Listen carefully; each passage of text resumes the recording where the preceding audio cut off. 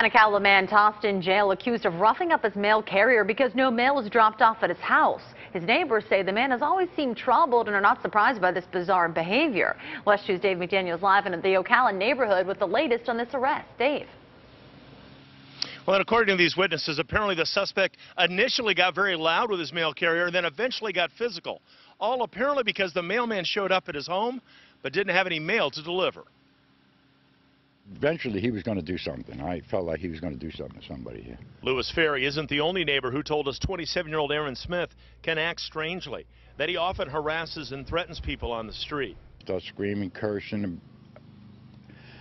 at me and everything else, you know. And just after noon Monday, witnesses told Ocala police Smith went after his mailman when nothing was left in his mailbox. He reached into the vehicle and managed to push or shove or kind of hit, kind of a combination, the mail carrier several times, and then even threw this chair or stool type piece of furniture at the truck, causing damage. Cops released these photos showing the dent in the mail truck.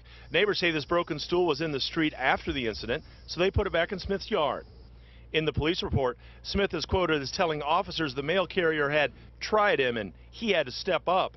When the officer asked for a further explanation, Smith is quoted in the report that he had to push the mailman for trying him. Neighbors say Smith has had ongoing issues with erratic behavior. I've seen him come over to me over here one time and ask me for a ride after he just cursed me out 3 or 4 days before that. Now, late this afternoon, a woman who identified herself as Smith's mother and his stepfather showed up here at the house. They confirmed that their son has had issues with his behavior for some time, that he even takes medication to try to control that behavior. She actually says his arrest may get him some additional help that she believes that he needs. But on top of all of the state accusations, because it was a mailman, a federal complaint could also be filed. Reporting live in Ocala, Marion County, Dave McDaniel, WESH 2 News.